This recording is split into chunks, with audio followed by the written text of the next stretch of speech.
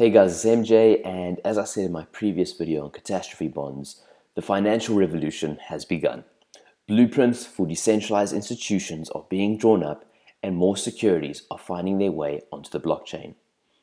In this video, I want to talk about reinsurance transfer and how blockchain can decentralize this process. Once again, this video is sponsored by SmartCash, and they're going to be allowing me to give away $25 to the people who comment. So check the description below for more information on that.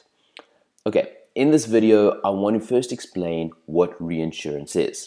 Then I'm going to talk about non-fungible tokens, and finally, we'll combine the ideas and state how this will benefit society. So first, let's start off with reinsurance. And a quick definition is when a party that has accepted a risk transfers some or all of that risk to another party. So let me give an example. Let's say an insurance company is set up in Cape Town to insure houses from fires. Now, we know what the classic insurance looks like. Okay, we've got the monthly premiums that the homeowner pays, and they're going to receive a benefit from the insurance company if their house burns down. Now, the local insurance company understands the Cape Town market. They have the relationship with the brokers, and they know how to market in such a way that it fits in with the local culture. However, the insurance company knows that a great fire could strike the city and burn down multiple houses. Because if we look at it, the chances of, say, one house getting burnt down is probably around, just for argument's sake, say 1%. But if one of these houses were to catch on fire, that is going to increase the odds of the surrounding houses. So if multiple houses get destroyed at the same time, the local insurance company will not be able to pay out, and we call this financially ruined. And this is a bad thing. An insurance company in Mexico City has the same problem, and so does one in Rio. To address this problem, a reinsurance company is set up. Now, normally they're based in Europe, and they're going to be able to insure our companies in Cape Town, Mexico City, and Rio. Of course, if the whole world goes on fire, then the reinsurance company is in trouble. But let's hope that that doesn't happen. So without reinsurance, each insurer will have to insure the homes in its area. Insuring multiple local homes will allow the insurer to cover the cost of a small fire that destroys one or two houses, but it will not allow them to cover the cost of a great fire that destroys multiple houses.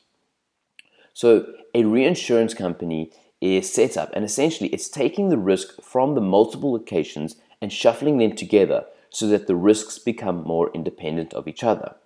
Independence reduces overall volatility of claims, which is a good thing as it reduces the chances that the insurance company is ruined. Now, with reinsurance, the insurer can cover the cost of both the small fire and of the great fire. But this is a centralized system, and it's giving the reinsurance company a powerful position. Remember, the insurance company has to pay fees for the service. Also, if we look here, they are insuring less, which means less potential profit for them. Is there no way that we can cut out this middleman and create a decentralized system? And the answer is yes, we can actually create a decentralized system that allows the risks to be traded among the insurance companies. And what we mean by that is that Cape Town will insure some houses in Brazil and some in Mexico. Mexico will insure some in South Africa and Brazil, Mexico, and Cape Town. Now, in order for that to happen, we need to look at part 2 of this video, which is non-fungible tokens. And again, let's start with a very quick description. Non-fungible are when two things from the same group are not identical. So an example of something that is fungible is gold bars, and something that is non-fungible would be property, buildings, and you guessed it, houses fall under this category. So let's look at a house. Okay, houses can have different locations, they can have different sizes, different values, and they can be made up of different materials. So even houses within Cape Town are non-fungible. Like I say, a 2-bedroom house in Claremont is not going to be the same as a 1-bedroom apartment in the waterfront. One of the first non-fungible tokens on the blockchain were crypto kittens. And I can imagine that the reinsurance market would look something quite similar to the crypto kitten market. What we could see is an insurer in Cape Town going to the site and selling some contracts of the houses that they've insured in Cape Town and buying other insurance contracts from Mexico City and Rio. Now remember, they're doing this to get that independence of risk so that if a great fire strikes, they're not going to become financially ruined. And that's the whole thing that we're trying to say here, is that a great fire in Cape Town will be partially paid for by insurance companies in, say, Mexico and Brazil. The interesting part, though, is that the insurance company in Cape Town will still do the admin, the claim process, and all that work for the contracts that they've sold off. Because if they neglect these contracts, it's going to hurt their long-term business prospects, as it's going to hurt their integrity, and people in Mexico City and Brazil are going to be like, we don't want to touch those Cape Town contracts. So we are still going to see the same amount of effort going into these contracts in managing them. Though actuaries will be involved, ultimately the market will determine the price of the insurance contracts. So just like with crypto kittens, the market decides. One problem, though, is that all these different places use different currencies. And that's why a system like this could be built on Ethereum, where Ether is used as the single currency to trade. Or what I think is more likely to happen is that the reinsurers might be brave enough and build their own decentralized platforms and issue a uniform currency to facilitate the trade. So we could see Munich Re setting up their own blockchain instead of piggybacking off something like Ethereum. But at the end of the day, what we want is a decentralized platform with a uniform currency to facilitate the trade. And I think that the reinsurance companies that don't do this, that don't embrace this type of technology, are going to be fading away in time.